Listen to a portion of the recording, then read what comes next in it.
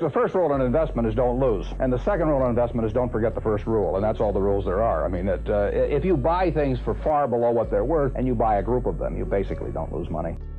I said, investing is just about assigning yourself the right story. I said, imagine Ben Bradley this morning said to you, what is the Washington Post company worth? What would you do if you have to write the story in a month? You'd go out and interview TV brokers and newspaper brokers and owners, and you'd try and value each asset. I said, that's what I do. I assign myself the right story. And it's nothing more than that. Now, there's some stories I can't write. If you ask me to write a story on, what is some glamorous nonprofit making business worth, I don't know how to write that story. But if you ask me to write a story on what is Potomac Electric Power worth or something like that, I can write the story, and that's what I'm doing every day.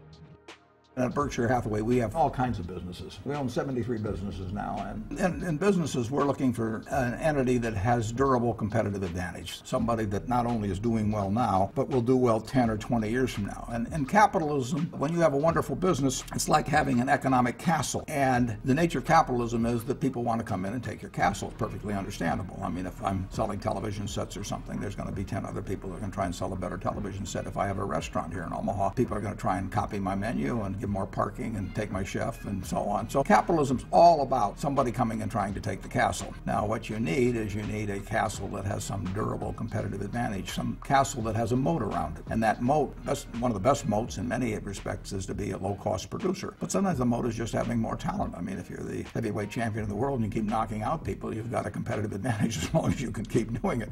And it's very profitable if you're the one that happens to be able to do it. If you can turn out great motion pictures, I mean, Steven Spielberg, I mean, he's a fellow to bet on, and it has enormous economic value. Well, we're looking for that institutionalized. We're not looking for the best brain surgeon in town. We're looking for the Mayo Clinic. So we want an institution that, regardless of the person in charge, will maintain that competitive advantage over the decades. And we hope we find that in some businesses, and then we try to get the best person that we can to run them. Usually it's the person who's been running them.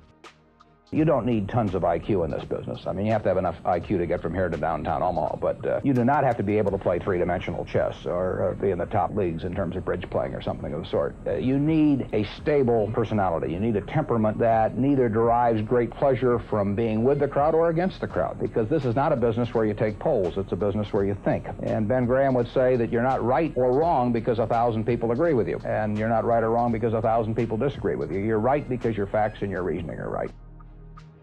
We bought our Coca Cola, for example, in 1988 and 89 on this stock at a price of $11 a share. As low as 9, as high as 13, but it averaged about $11. And it'll earn, we'll say, most estimates are between $2.30 and $2.40 this year. So it's under 5 times this year's earnings, but it was a pretty good sized multiple back when we bought it. It's the future that counts. It's like what I wrote there, what Wayne Gretzky says, to go where the puck is going to be, not where it is. So the current multiple interacts with the reinvestment of capital and the rate at which that capital is invested to determine the attractiveness of something now. And we are affected in that valuation process to a considerable degree by interest rates, but not by whether they're 7.3 or 7.0 or 7.5. But I mean, we'll be thinking much differently if their long-term rates are 11% or 5%.